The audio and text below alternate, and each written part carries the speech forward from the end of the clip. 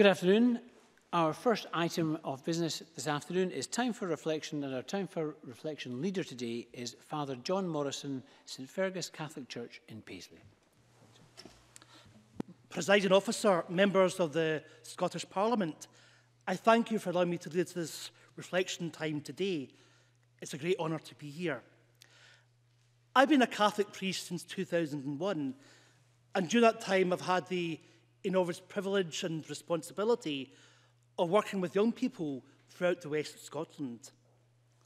Presently, I find myself ministering to remarkable learning communities, St James and St Fergus primary schools in Paisley.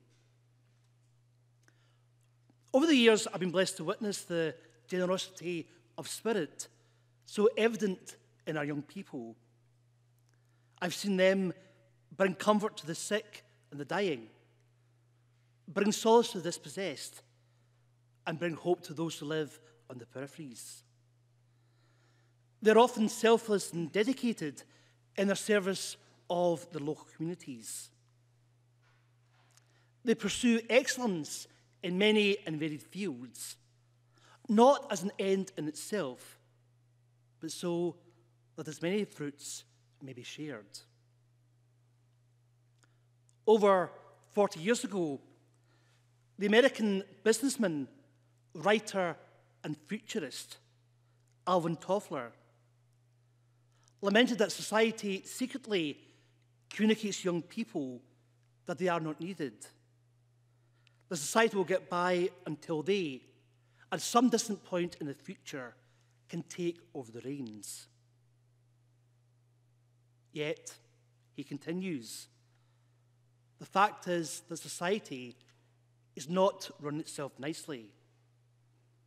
The rest of us need right here and right now the energy, the intelligence, and the imagination that young people have in abundance.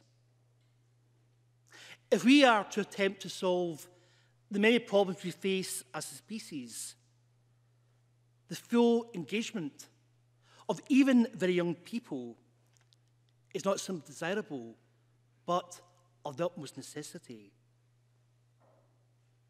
Can there be any nobler and fruitful labour than seeking to fully engage young people in the life of our country, our Parliament, and our communities?